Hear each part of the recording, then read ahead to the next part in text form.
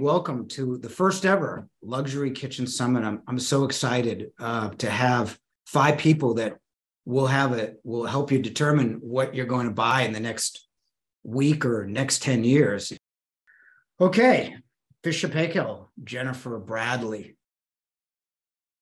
Thanks for having me. Super honored to be here. I want to share a little bit with your audience about Fisher & Paykel. We're a brand that hails from New Zealand, so quite a bit of ways from the US market.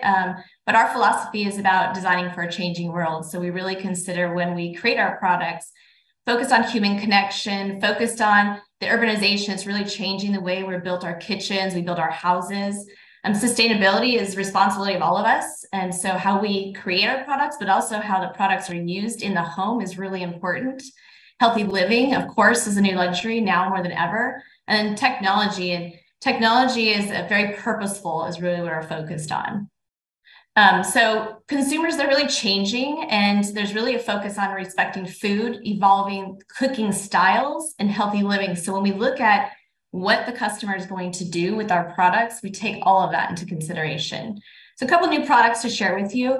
Steam is really a new way of cooking. And so we know steam enhances the natural flavors. We know it locks in nutrients. We know that there's many different steam functions that you can use. So we've launched our new Series 11 steam combination oven. And within that oven, you have 23 different functions. So it's really a multifunctional tool. You can do sous vide, you can do 5 different steam cycles, or you can do regular functions for convection or even air fries within that product. So it's a great multifunctional tool product. And when we think about our consumers wanting to cook in different ways, this gives them a great product to work with. Another product that we're launching this quarter actually is our new triple zone refrigeration. So this is a columns refrigeration. And the beauty of this is it has 3 different zones on their freezer side. So you can choose from chill mode in a zone, soft freeze in a zone. Soft freeze is actually great for storing meats, and then regular freezers. And you can have 3 independent zones going on at one time on the freezer side. And the same with the refrigeration side. You can have fridge in the top zone, and then you can choose from pantry, fridge, or chill. Pantry is great for storing your fruits and vegetables because it preserves them for longer. And we know a lot of customers, a lot of us throw a lot of food away because it spoils really quickly. So pantry mode is perfect for preserving your food for longer. It's great because you can get these 3 different zones working. Chill is great for chilling wine if you want to chill beverages, and it doesn't over chill it. And so this gives a lot of versatility. The other thing is we have our active smart technology within this product. So if you have a family that has a lot of children and they're in and out of the refrigerator, it's going to adjust the temperature to maintain those right zones. Or if you're just a couple that's barely in and out of their freezer or refrigerator, it does the same thing. It adjusts the usage so it maintains the perfect temperature across the 3 different zones. So this is launching for us in April of this year. And then I'd be remiss not to talk about induction cooking. Induction has been part of our portfolio for a long time, but we're excited to announce our new modular cooktop. What's beautiful about this is for people who are customizing homes, especially in the luxury sector, they can create their own cooktop. You can have a teppanyaki grill, you can have an induction, any size you want. You can even have the downdraft induction in there. So this gives a versatility of customizing with your different cooking surfaces that you're looking for. So that's what's going on at Fisher & Paykel, and I did my best to be in the 2.5 minutes.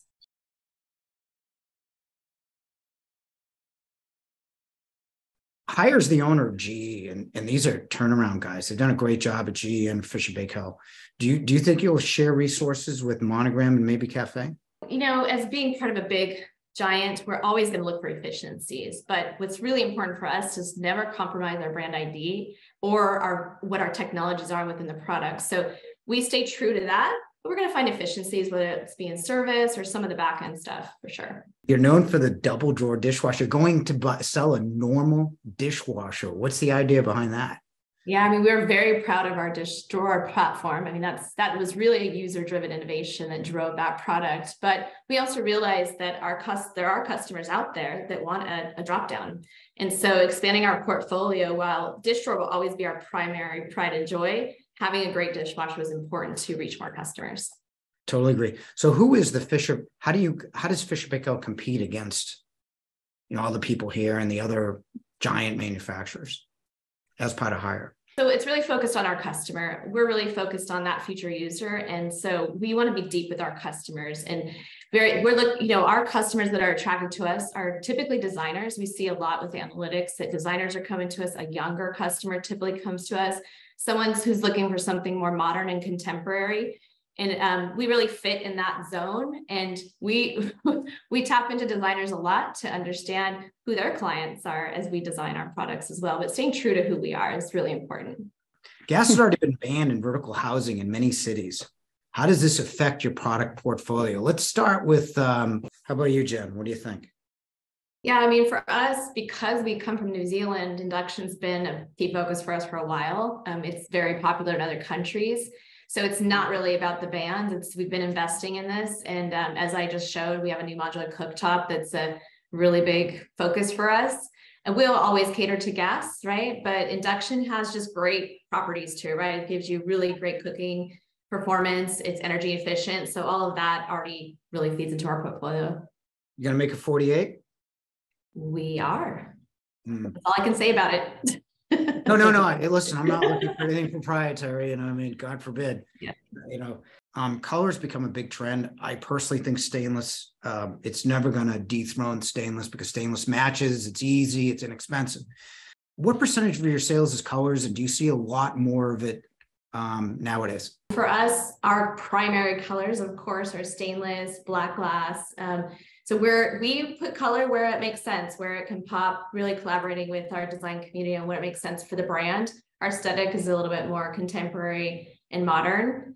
So yes, red is a good one for us right now. And it's our classic range. It's pops. It tends to be like the centerpiece, and then everything else is in black and stainless. So yeah, for us, it's not our primary story, but it definitely plays a part. You gonna add more colors?